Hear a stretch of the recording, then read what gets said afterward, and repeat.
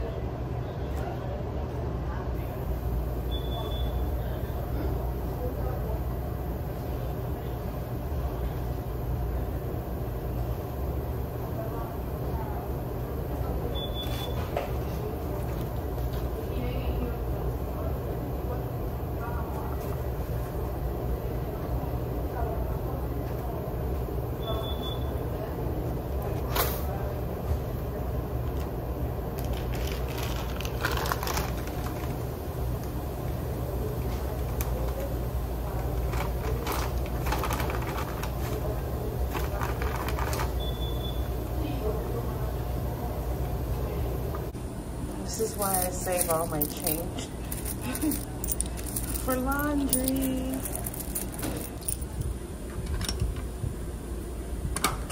Stupid girl.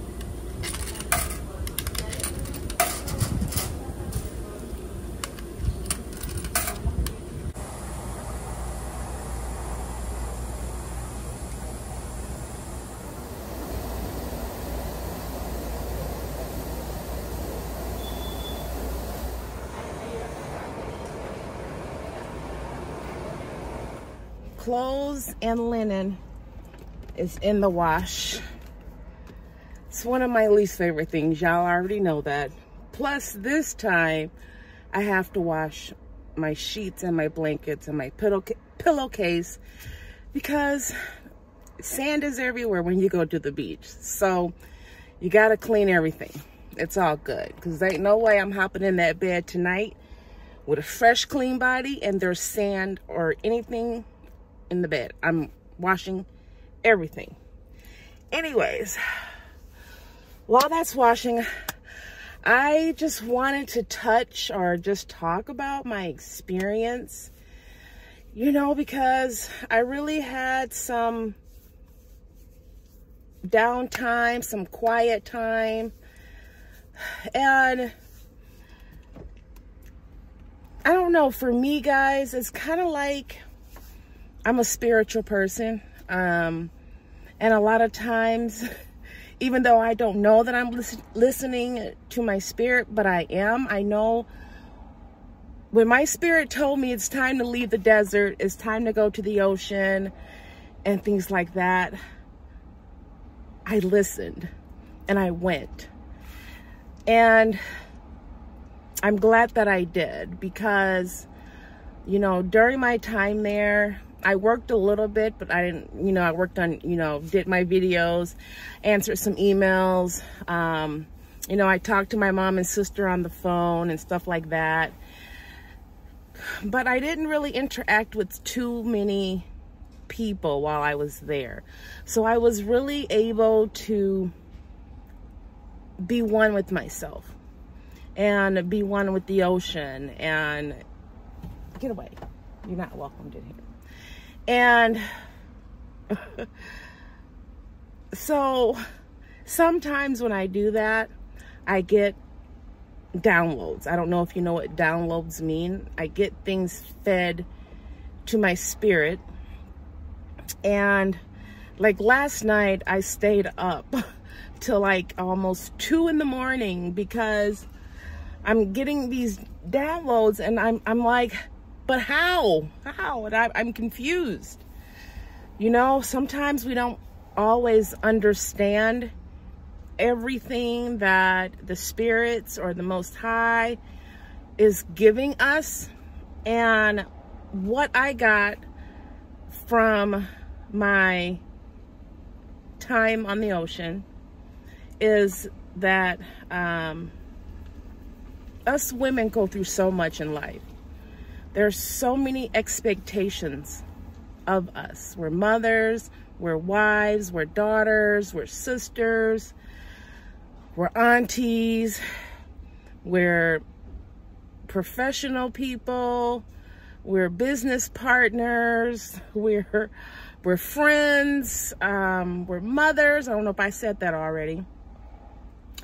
There's so many expectations placed upon the woman. You know, we're nurturers at heart. We're giving. You know, and what I got was like, there's this concept that we're supposed to be this strong black woman, okay? And at that moment on the beach, I let my guards down. I exposed my vulnerability to nature, and I let nature have its way with me. And this, I did. And I felt like my spirit was able to breathe. And I wasn't clouding it with all these things to the point where it was able to speak to me. And what I got from it was, you know, a lot of people reach out to me. I'm not sure if you guys know, but a lot of women reach out to me with concerns or issues and things that they want to talk about. And I have always, since childhood, been that type of person that listens to others and that shows empathy and sympathy for others and try to be non-judgmental at my best, okay? I've always been that way. And then connecting this all happened while I was there.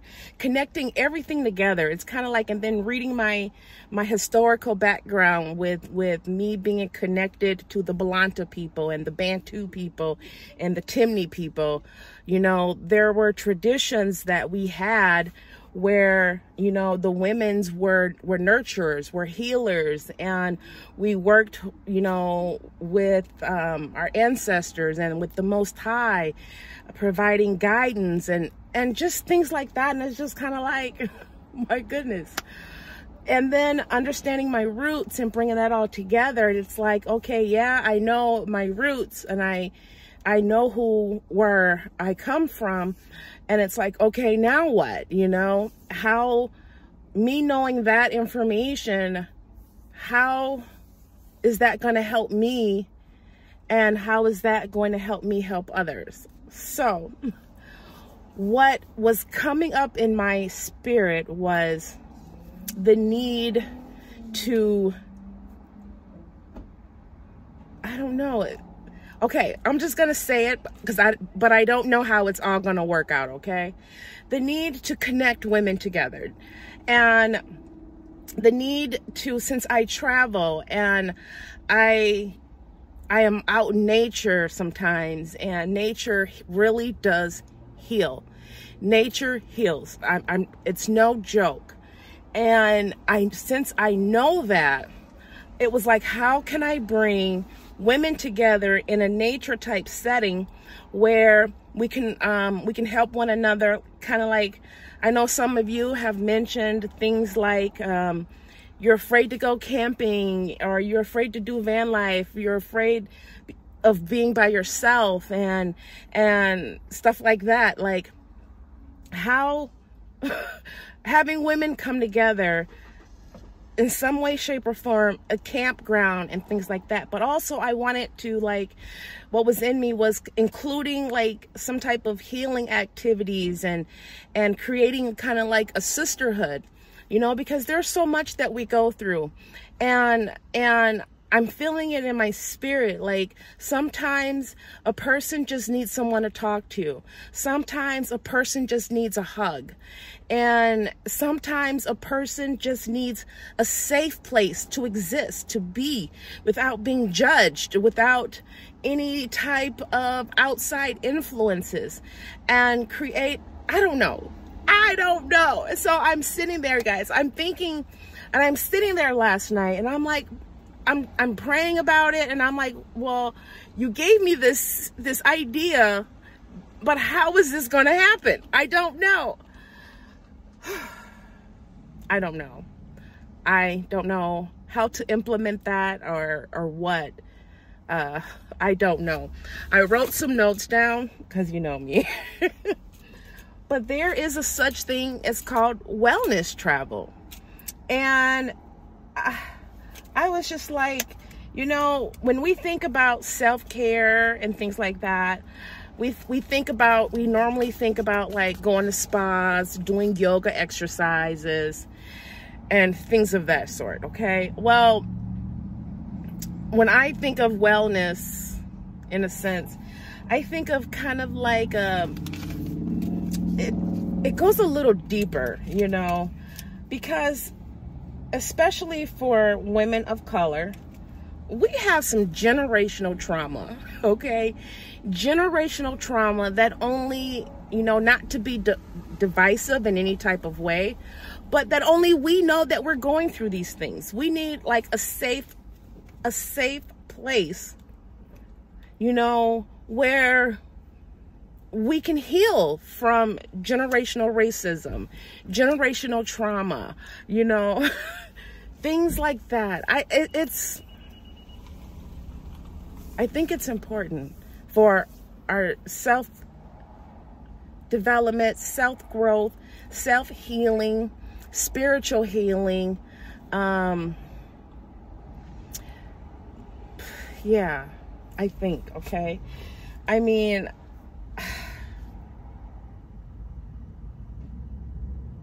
yeah, guys, I don't know. This just dawned on me while I was there. And now I'm sitting here and I'm praying about it, and I'm thinking like, how most high?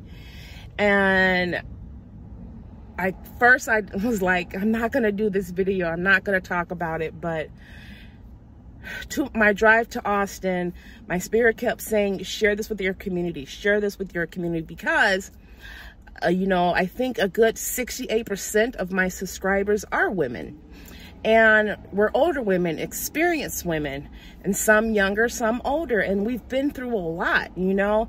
I have personally know that I have been through a lot in life, things that I don't normally talk about, and I hold a lot in. And I think that I handle my life very well, and I try to learn from every experience that I have in life. And I do believe that my ancestors are with me. I do believe the Spirit of the Most High is inside of me, and He guides me and they guide me, and I feel that energy. I feel it, and I rely on it. And the last 2 or 3 years, I have really been trying to exercise the right and give myself the okay to tune into that and to listen to that, because they're not there to harm me or hurt me in any type of way. They're there to develop me and to get me to where I need to be. So I don't know, guys. I'm just reaching out to you guys. I really would like your feedback on something like this. What are your thoughts, suggestions, ideas? How would I do this? I don't know. So I'm gonna keep praying about it. I'm gonna wait to hear back from you guys. Yeah, so I just wanted to share that. put that out on the platform. Yeah, because we need to heal. We need to heal. Healing is important to our self-growth, our self-development, and our spiritual development. Yeah, I'm gonna leave it at that. Okay, guys, thank you for listening, and I look forward to hearing your comments.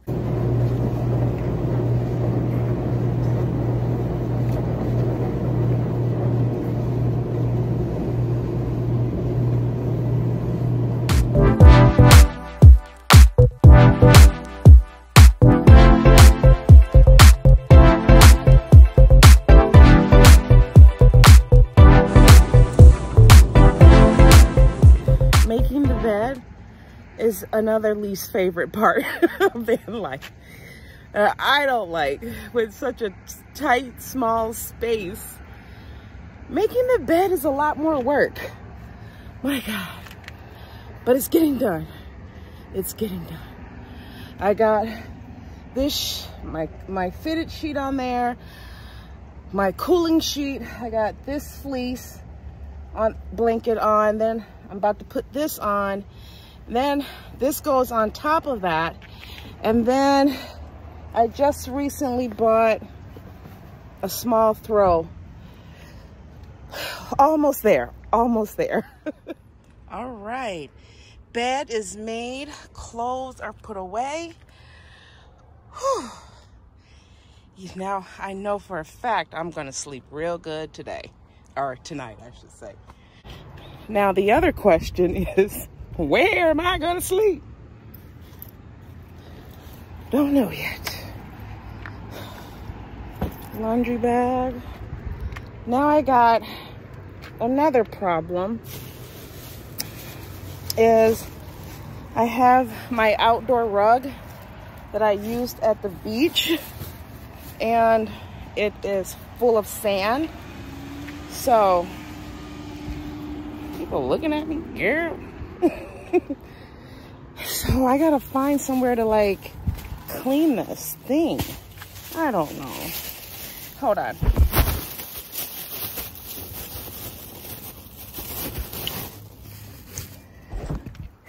And now I also have this firewood I didn't use. So when I put all that in the car, it takes up all that space. Yeah, it does. But I think I worked up a thirst, so I think I need to go get me something to drink for sure. Oh my goodness.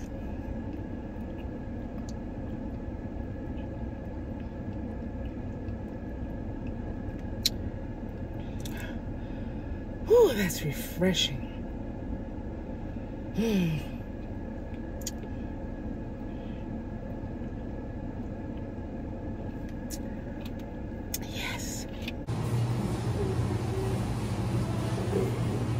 I drove around, and you already know it was getting late and it was getting dark. And I drove around Central Austin, downtown area. Whew, that was a busy area. How dare I? During rush hour. Yeah. And I was kind of just getting a feel for different parts of the city, you know, of where like I want to work at, and definitely not downtown. But it was pretty busy for a Friday night. Anyways, but I think I found an area that is good, I believe. But the only problem is it's dark outside. So, and I found a place to stay in this area as well. My food's here. Nope. So I think what I'm gonna do is in the morning, guys, I am going to log into DoorDash and see if breakfast is popping around here and lunch is popping. That will probably give me, you know, it would give me a good feel of the area that I'm in before nightfall, if it, you know, for dinner. So we'll see how that goes. But other than that, you guys, I found me something to eat today. Yes. I'm at, what is this called? Taco Ranch. My cousin got me hooked on these asadas. So I got a steak asada. It was $4. And some chips and queso dip, because, you know, I love my cheese. So I'm just gonna eat my dinner, and I'm right by where I'm supposed to sleep at tonight, which is another Walmart. So apparently they allow overnight camping here, so we'll see how that goes. Okay. Yeah. There is dinner for tonight. Yeah, my queso and chips, steak asada, fire roastery salsa. So guys, I'm gonna enjoy my dinner and get a good night rest. And like I always say, live your joy, travel safely, and I will see you on the next video. Shalom. So I'm at the Walmart, guys, and there's this minivan over here. You would not guess believe what I was like. I'm like, is there someone in that van?